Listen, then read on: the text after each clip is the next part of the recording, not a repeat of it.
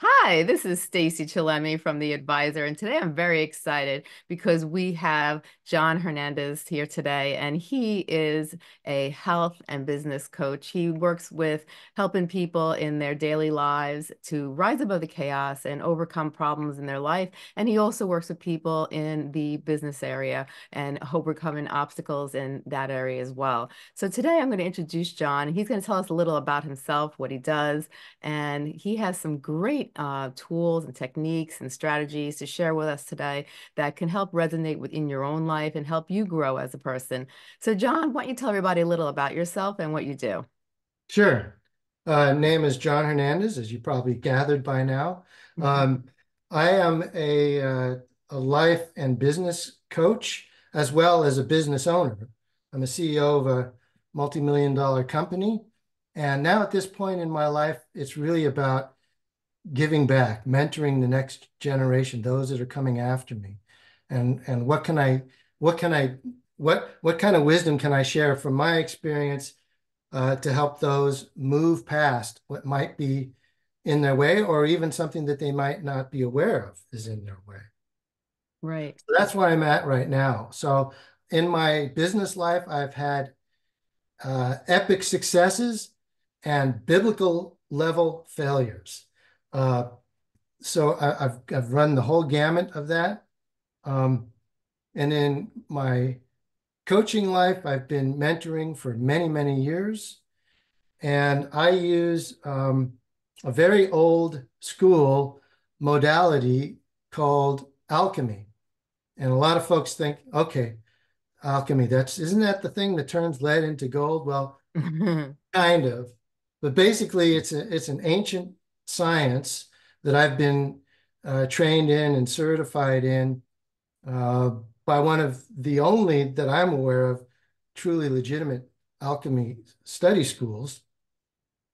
And I put it into a contemporary way to help those adjust their internal landscape so that you can create the life that you want. And doing that, I use some of the very old techniques. A lot of imagery is used. Active imagination is the key to alchemy. So there's a couple of different things that I do that might be somewhat unique, and uh, and we have fun. Don't forget fun. That has to be a part of all this. It So definitely I've been does. studying this for many, many, many, many years. Actually, since I was a little kid, I started in ancient history. My mother used to read me Greek and Egyptian mythology and Arabian mythologies Mhm. instead of the standard children's book, Right. and I was hooked. And from then on till now, I've been studying that world and working in that world and applying it to contemporary. And how do I use it in my life? How do I get everyday practical tools? So that's where I'm at right now. That's amazing. I love how your mother read to you about Greek mythology and Egyptian mythology, and she kind of put you open and broaden your mind to this whole new realm.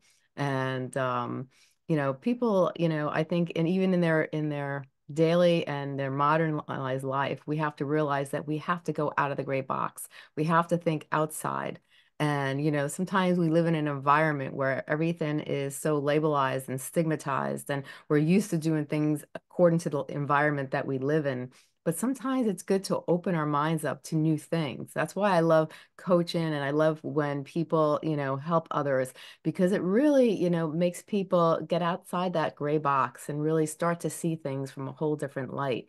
Now, maybe you can go and expand a little bit about your coaching techniques because I really like how your coaching techniques are not like everyone else's. It's a little bit different, but it's very effective. Yes, absolutely. And by the way, I use coaches, and there's a ton of great coaches out there. Yes. And each one of us are unique. And my belief is that each one of us can complement each other. So Yes. I'm not really in competition with other coaches. Like my method is the best. My Right. method is my method. And if it calls to the individual that's working with me, then it's organic and then it really works. Right.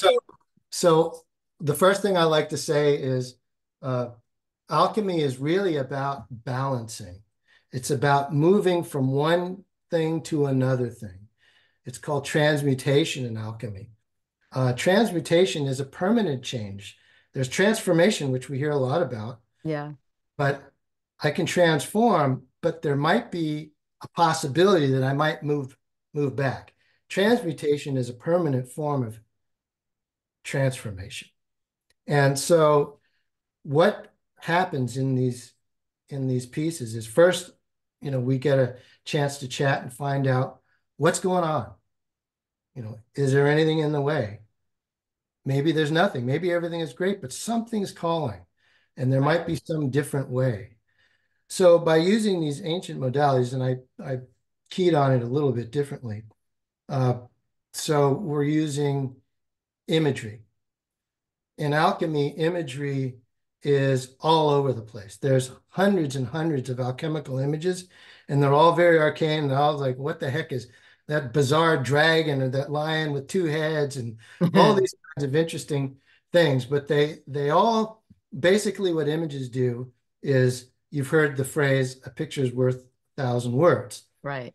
Imagery goes right into the subconscious. And by doing that, it can affect a change in the mindset and behavior immediately, Right. much more so than my words. If I,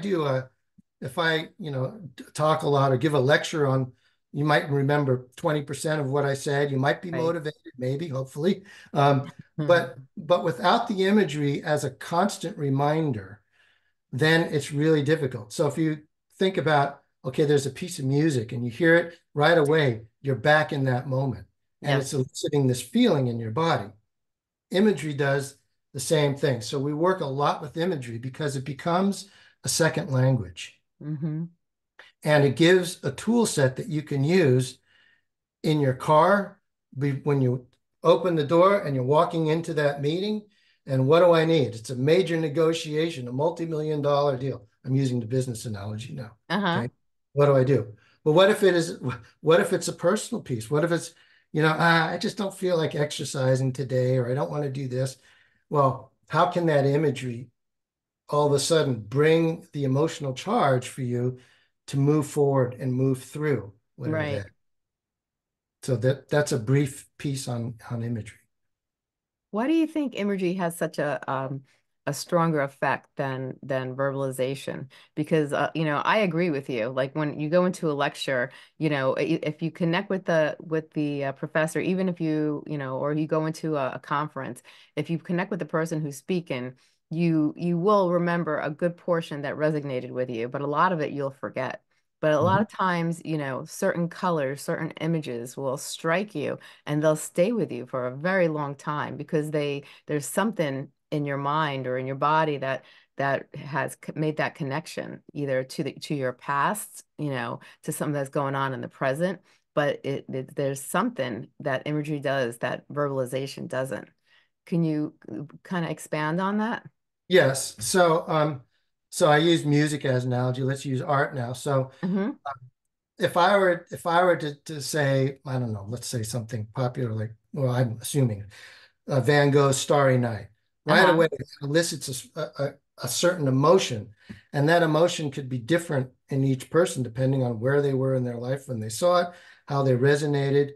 But there might be some specific piece of art that really creates a sense of calm or peace or joy.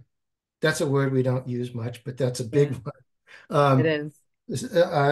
how does that work? And then as the person who's had that experience looks at that piece of art, it's eliciting that emotion right away, much more so than if I say, you know, here, why don't you feel this?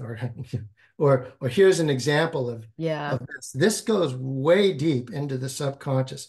And in the subconscious is the fertile ocean that basically is the seed of all creation. And that means creating a different behavior, a different mindset, a different way of being, all those kinds of things. And that's really critical in order to move to the next step, because just as powerful as those images are to elicit that, Yeah.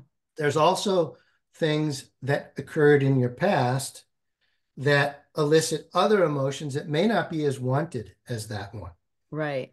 because that part of the brain doesn't have a temporal memory. It has no sense of time. Right. So we have to use these images in order to move past these other strong behavior tendencies that were created long ago. Wow, that's pretty powerful. It seems like when you use this type of coaching mechanisms, it seems like it helps with the repressed emotions. And when you get those repressed emotions out, that's when the healing process can begin.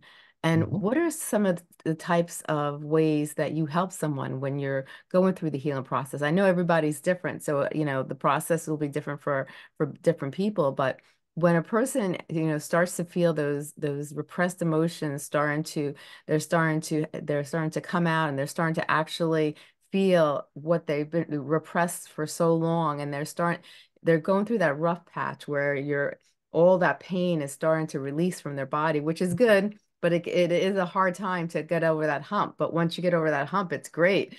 But what are some of the processes of healing once you've connected to those repressed emotions? Excellent question. Yes. So first, finding the source of those emotions is critical.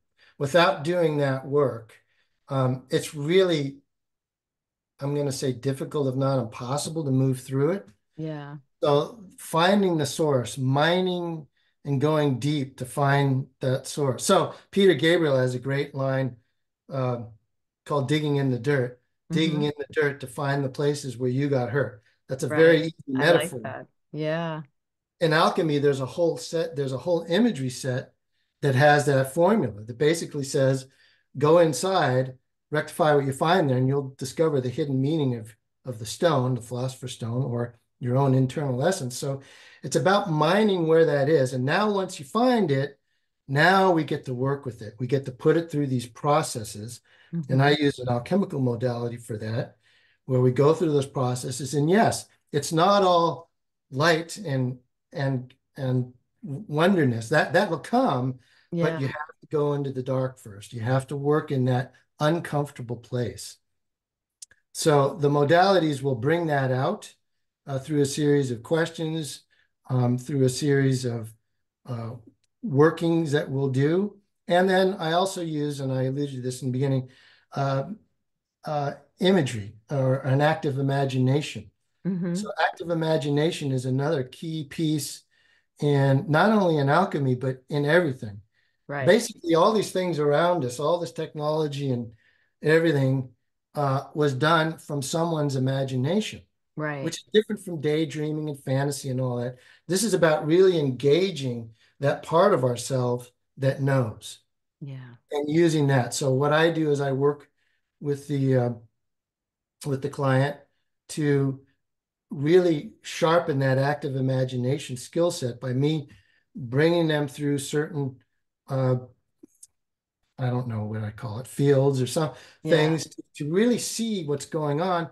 And then they in turn, that with the imagery, those two things together, gives them and myself, because I use this stuff all the time, Right. real world tools so that it's not just some arcane philosophy. It's something that can be applied anywhere and Right. any time. It doesn't have to be a long set of workings. It can be something done in a matter of minutes. Wow. That's amazing.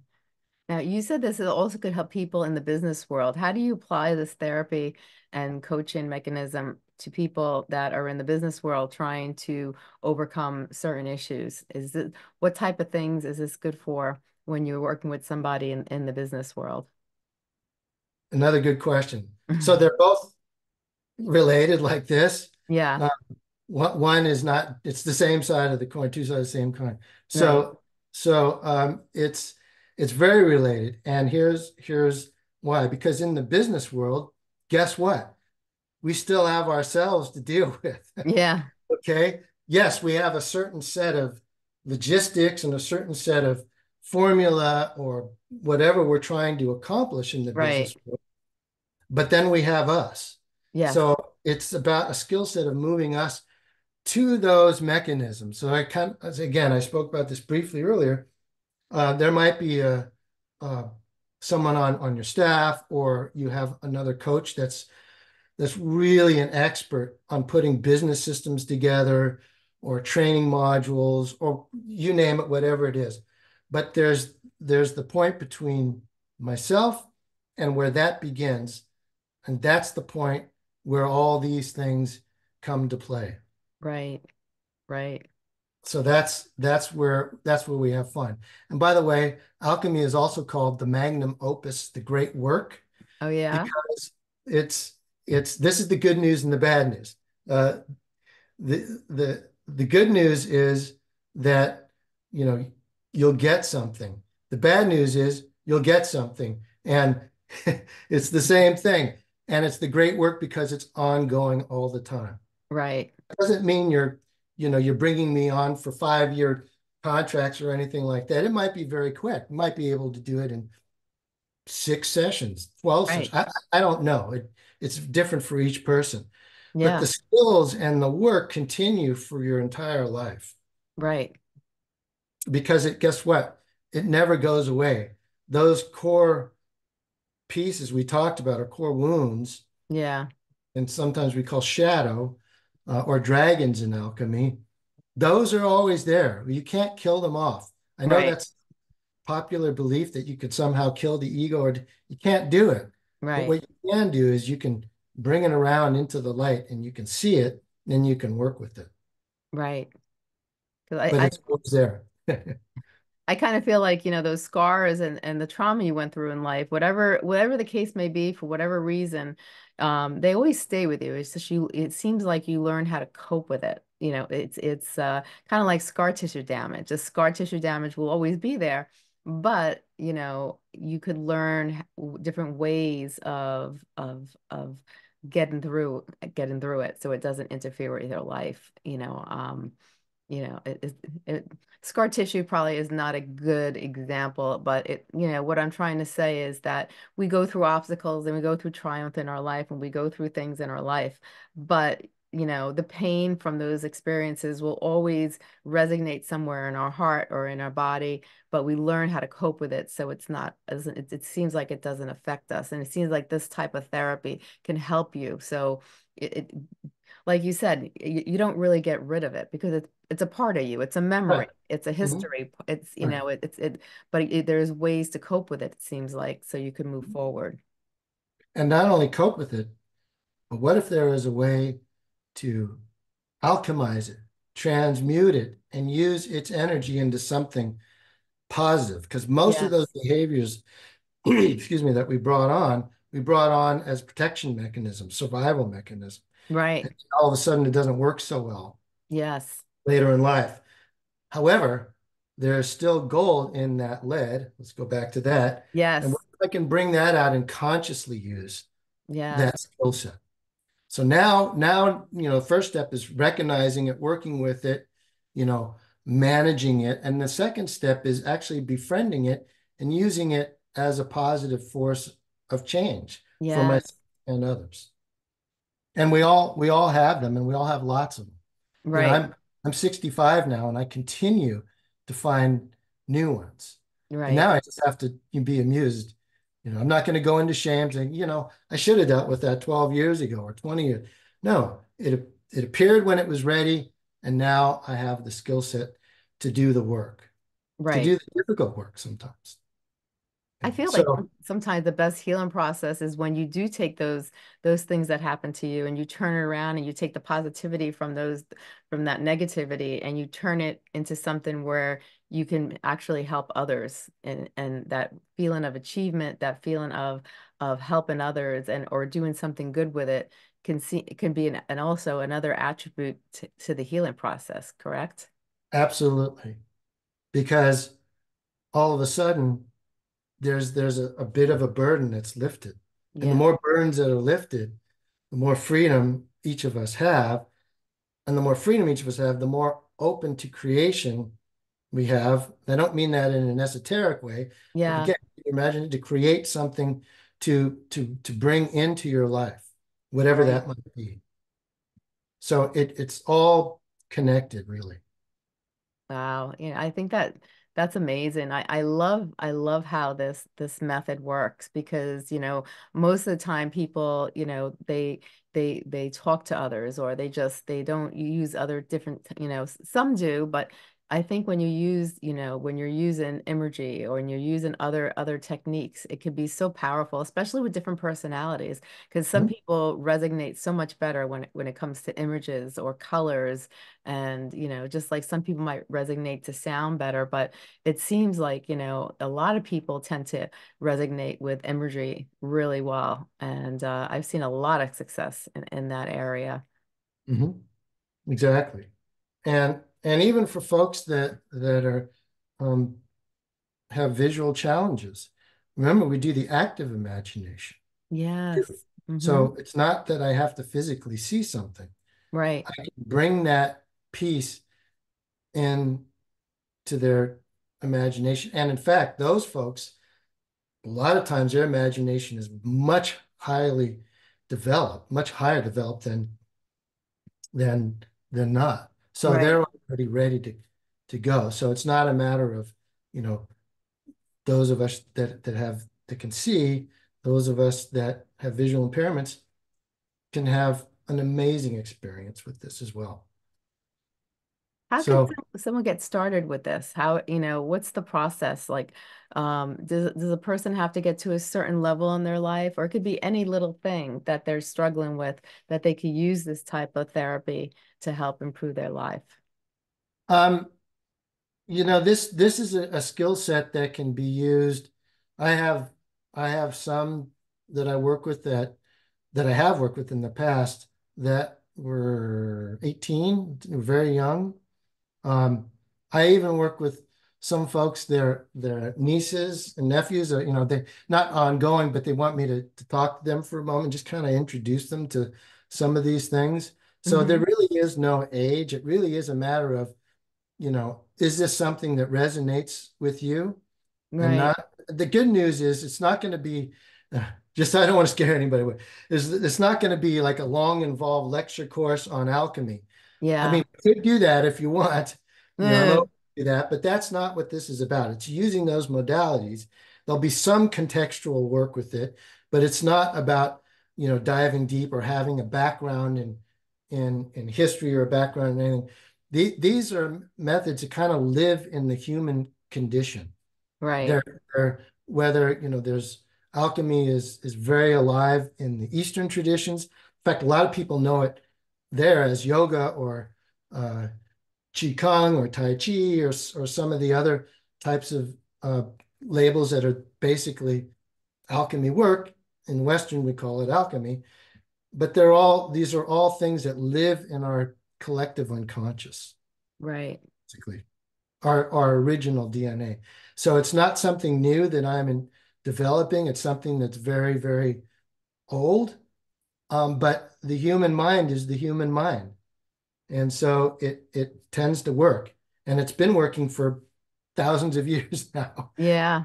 So How do you feel about incorporating maybe meditation every day in your daily lifestyle? Is that something that's very beneficial for people? that's an excellent question too. So what is meditation? Um, this is one thing that years ago, I studied Qigong with one of the original masters that actually worked with Bruce Lee's from the Bay Area here where I live. Oh, wow. Um, and amazing man, very difficult to understand his Mhm. English. But I remember one day I was really struggling with meditation. Right. And I at that point I was really good at shaming myself, saying, Mhm. "Oh, I just don't have what it takes. I'm not the right person for this, or it's all BS, whatever it is." So I asked him one day. I said, you know, "Why am I having so much trouble with this particular type of Chinese meditation?" Yeah. He said in this very broken English, "It's not for everybody." Right. But what I found out many years after that is it's not for every body, Hmm. meaning that some of us um, are more prone to the Eastern ways of what I called, standard mindfulness meditation, Right. uh, Like a good friend of mine's a Zen priest. He can sit for hours at 4 in the morning and be in complete silence and complete. My crazy mind doesn't do that. So Right. what I found in the alchemy work for my crazy Western mind is that there's a lot of things to do in alchemical imagery, Yeah. imagination, and meditation. So there are places to go, things to see. There might be some things like uh, enhancing the senses, Hmm. smells from incense, sound from, I'm pointing, you can't see it, prayer bowls, whatever, or drums, Right. um, or any of that, colors, those kinds of things. And none of those really hold any power unto themselves, but they tell the subconscious mind that something different is about to happen. Yeah. And it puts me into that mode. So you see this a lot in the Western world in liturgical services, more the traditional ones. Right. The priests will wear the robes, they'll have the incense, they'll have something they're saying in Latin. We don't see much of this anymore, but Yeah. I'm aging myself. But it's creating a space. And Right. so for me, my mind starts to then block out the external world. So where am I going with all this? Meditation could look like something very different to everyone. So yes, working in that meditative world, it could mean taking a walk out in nature and Yeah. just really noticing and being where you are. That's Right. a beautiful meditation right there. Yes. So yes, something that puts your mind in a place that's different from the logistics and stresses of everyday world. Absolutely important. Critical, I think. Oh, I agree 100% with you. I used to, it's funny when you were saying about meditation, how sometimes it was hard for you. When I would go to a meditation class, I wouldn't start to feel relaxed until the end of the class. And, everyone else was in this meditation mode where they were completely relaxed. But for me, it was hard. But then I started to incorporate sound bowls in my own home. And I started to do meditation plus the sound bowls and start to incorporate the sound. And for some reason, the different vibrations, the different tones, with the slow breathing and with my eyes closed, gave me a sense of relaxation, a sense of it put me in a totally different zone just Mhm. by incorporating a few different things. So it's, you could have different ways of doing things. So for every person, just the littlest change or littlest tweak could have such a huge impact depending on the personality of the person, it seems. Absolutely. And so what I call the long form, what we just talked about is the long form. But what if I needed, okay, I'm walking, go back to business now. I'm walking from my office to the huddle room, the conference room. Yeah, What do I do in that 2 minute or 1 minute space? Well, so I teach the tool set on how to go into that space that quickly yeah. because time is a mystery, I like to say. So I Uh-huh. go into that space, take a little bit of something that you need, get what you need, move in. Right. So it's not either or, it's a both and. So there are a lot of times when the long form, sometimes the short form. So I hope to impart those tool sets. So again, to me, all this is really critical to be able to be used in everyday life. Without it, it becomes with philosophy, which is great, but how do I work with this? How do I use it in everyday life? So it's Right. about making these pieces really accessible. And again, that's where imagery comes in and a few other things. Right. I like that because you could have a long term effect where you do the long form of it and then you have a short term where you're going to be walking into an office, you're not feeling 100%, but you do a couple of certain things and it gets you to that point where you're able to cope on a positive note where you can accomplish what you need to accomplish, it seems. Mhm. Exactly. Exactly. I love that. I love that. And does this take a long time to understand? It could, or does this therapy someone could learn very quickly. It's not very hard to absorb. Right. So another good question. First of all, I want to make it clear I'm not a therapist. Hmm. I work in, you know, opening to possibilities through the Right. modalities that, in a nutshell, at one, alchemy was everything at one point. The Yes. old priests of Egypt, they did everything. They were healers. They were healers for psychomental. They were healers for physical, healers for spiritual. They were astronomers. They were mathematicians. They were scribes. They were a lot of different things. So alchemy kind of had this whole ball of wax, so to speak. And it wasn't Wow. until really more recently, in the last few hundred years, that it got split off into the multiple sciences: chemistry, biology, physics. Modern psychology from Carl Jung was a direct breakoff point from alchemy.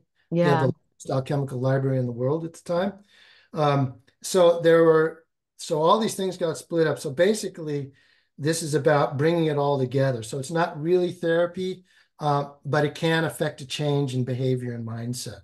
Right. And so what was your question? I got sidetracked myself. No, that you actually Can I answered. explain it? Okay. Yeah, you did. Because I was saying if there's a long-term effect or if there's a short-term, how could it be Oh, that's applied? right. How long does it take to develop that? I Yes. think it was. Okay, thank you. Back on track. Um, I always speak to folks when they start with me and ask them if they've done work like this. Many have, others have not. So it depends on how prone they are to doing this work. Some take to it rather quickly and others Yeah. not. Again, time is a mystery. There is no right amount of time or wrong amount of time. They'll know when it's starting to really resonate with them. It can happen actually quite quickly, and then it can happen ongoing. You know, some folks work with me for a set period of time, Hmm. however long that is, and then they might take a break, then come back to me 8 months later and say, I'm working on this new set of things. I need a tune up, or I'd like to do this now, or Yeah. maybe they want to learn how to do these things. Right. And then I'll train them on how to do these things. Maybe they want to train some of their staff, or they want to do some of these in one of their meetings or something. So Right. so there's such a wide possibility of all this. So it's really, really hard to say. It depends on the individual, really. Wow. And it seems like this could help with people even struggling with different conditions because 70% of the causes of conditions are related to stress. And it seems like when you're going through obstacles, when you're going through conditions, it brings up a lot of emotions, maybe stress, anxiety, anger, and a lot of different other things. So it seems like that this type of learn how to, I say the word therapy, but it's not therapy. It's a more of a how did you reserved it a certain way? How did you say it? It's Well, not it's a change in mindset. a It's a change in tool set mindset. to change in mindset and behaviors, really. So it could ha actually help that also. It could actually, because you're changing your mindset. So that could really apply to anything in life. So really it could help any part, any obstacle, and anything that you're enduring in life. This type of way of resetting and retraining the mind can actually help you go through anything in life. That's right. And alchemists are taught to work, and we touched on this, on all three levels, what they call all three levels of our existence. So Yeah. there's a physical body, which is what you're talking about, Hmm. where we have to keep that temple in order. Right. There's the psycho-emotional body. Hmm. We have to tune that up because that's where stress lives. Yes. And that's also where behavior change starts and ends Right. and continues. Then there's the spiritual body. Well, what the Yes. heck is that? Hmm. Well, that's really being open to possibilities. Yeah. And it's how do I tune my internal antenna to be open to those uh, possibilities when they come. And Yeah. some people call them downloads or intimations or whatever they might be. But how do I recognize it? How am I open to that? How Right. do I differentiate that from fantasy or daydreaming? And then what do I do when I get them? How do I put them into practice? Right. Because alchemy is about intention, attention. Right. I get something. There's my intention. But unlike some popular shows that were out many years ago that called The Secret, uh, where you get part of the formula but not the whole thing. It's like, well, I can put a poster of a trip I want to take on the wall, but without the attention part of alchemy, nothing's going to happen. Right. Put all the posters up I want. I got to do something about it. I got to Right. actually do the work. Again, we get back to it's called the great work. So it's Yeah. not an easy fix. It's not like here's the formula, off you go, you're done. Always the work is always ongoing. Right. But if you're brave and courageous and willing to do the work, I promise you that there will be great rewards. You'll be able to uncover the gold that Yeah. lies within all of us and then bring it out into the light. So Oh, 100%. And the mind, body, and soul is all connected as one. So you really, it's a constant, just like you have to take care of yourself. It's part of you. It's a lifestyle, like you mentioned. Well, you're a lifestyle coach, but this is a lifestyle change. This is something in order to you have to incorporate in your life. And in order to feel good, it has to become a part of you. It's not just a temporary thing. You make it a part of your life. And you'll continue to progress positively, it seems. that's right. Mm-hmm. And, and we talk a lot about this in the sessions. There'll be times when you feel like you're taking multiple steps back. Yeah. Those are the times when it's even more important to stay with the work. Yes. There's an imagery that I use that shows a path that sometimes is going up, sometimes it's flat, sometimes it's going down. Yeah. It's always ascending. Right. But if you stop when it's down or give up, then you'll stay there in that spot. But if you keep 100%. going, you might go down a little bit, but you'll come Come back back up. up. So again, you know, it's not all, I don't even know what the word I want to use. It's not all It's not an light, easy light and road. love and, Yeah. fantasy all the time. There's definitely dark nights of the soul involved in all this. Oh, And 100%. and I always say, why do these lessons have to be so hard? Why do these life lessons can't it just be shown to me and then I just deal with it? No, it has to be hard. Yeah. Uh, but now there's tool sets to work when that happens in the life. Right. There's a way to move through that abyss, what I call. So Right. If you had to give like three takeaways or a couple of takeaways that to help people like summarize everything that we talked about today, what are some of the most important aspects you really want to get across to the listeners about learning how to change their mindset using this way of coping with life? well, using and getting really good at active imagination will is the gateway to the subconscious. Imagery opens, it opens a pathway again to a shift in consciousness. Yeah. It's instantaneous. So working with those. But the first and most important one that supersedes all that is the willingness to take a good, authentic look to uncover your core essence, that Yes. part of us that lives beneath and before all the other stuff Yes. got put on top of that in our life. Yes. And it can be scary work. It's like, what if I don't like what I find?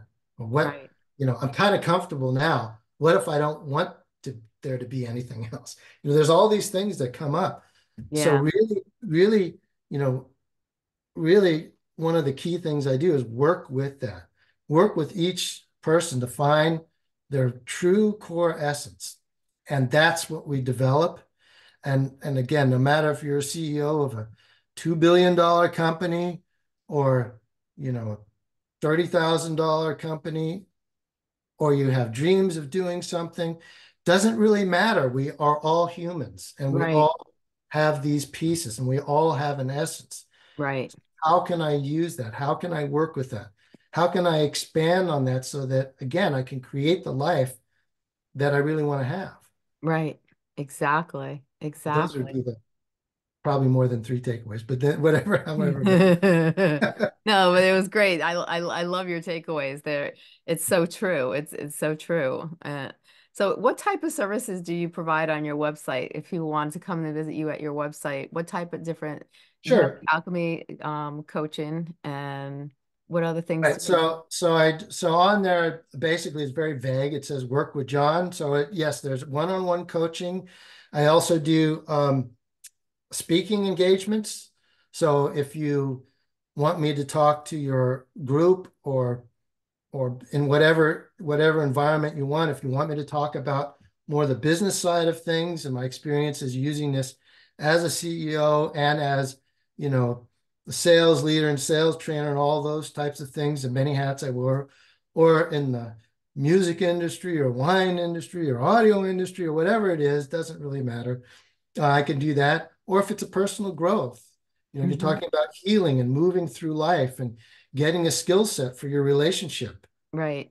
And your relationships, cover a lot of bases Yeah. because we're in relationship, hopefully, with lots of different things. Or Yes. how do I look over my kingdoms Right. that each of us has that sovereign piece in Yeah. us, and each of us have multiple kingdoms. And so, what choices do I need to do in order to make each one of those thrive? So I can do, and I love doing public speaking and talking about those topics as well. Yeah.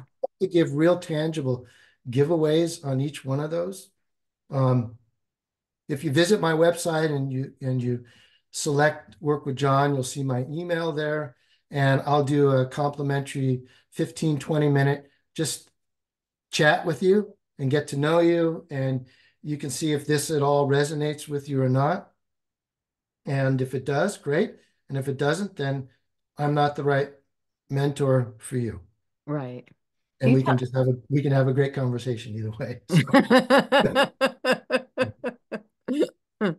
Could you tell everybody your website so they know where to go? yeah, and I hope you post it because it is a mouthful. It's Okay. alchemycoachinginstitute.com. Well, So alchemycoachinginstitute.com, one word.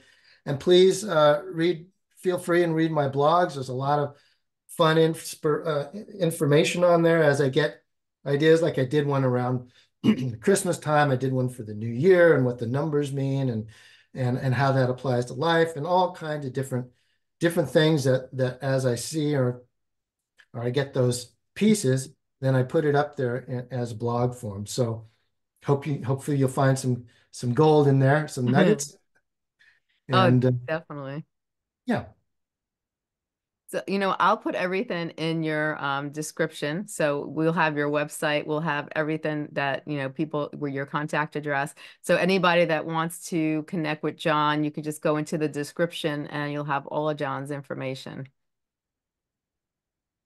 Th- This Excellent. this has been a great experience. I love having you on the show. I love learning about this mindset technique, alchemy. I've heard of it, but I haven't really dipped deep into it until now, speaking with you. And I'd love to have you back on the show where we can talk more about it and really, dive deep into different areas. And, Sure. that would be great. This has been a really pleasurable experience. And, many people, I think, because when people think about coaching or they think about, getting help, a lot of times they think of verbal one-on-one, but they don't think about the visual aspect of how they could heal through imagery, whether it's in your mind, whether it's on a piece of paper, whether it's a color they see, these things can be so powerful and have such a powerful effect, just like you mentioned about meditation and different ways of visualizing things and paying attention to our surroundings and how that could actually affect our mind and help us retrain and reset our mind. So this has been an outstanding podcast, and I'm so glad that you took the time to come on our show and share all this information with everybody. Well, thank you, Stacey. I'm really honored and humbled that you invited me. As you can probably tell, I have a lot of passion. I love this work, and there's nothing better than giving back and watching those that work with me thrive and really get a new perspective, whether they're new parents or whether they're business leaders or whatever they're doing or in relationship.